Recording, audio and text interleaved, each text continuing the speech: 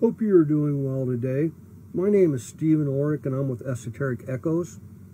I'm giving a presentation on making symbolism personal, November 20th at 2 p.m. at the holiday Kansas City Metaphysical Fair. The fair runs from November 19th to the 21st, and it is Harrah's Kansas City Casino and Hotel in Kansas City, Missouri. This presentation is to allow a greater calm, a greater comfort as you navigate life in its constant uncertainties.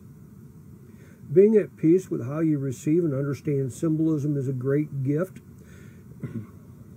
I will be dividing everyday symbolisms and their range, discussing how symbolism might mean four or more than the parts of that make it up, ways to receive the symbolism, conflicting meanings of symbols you may have, and if time allows, we will be playing with symbols and making them personal to us. I hope to see you there.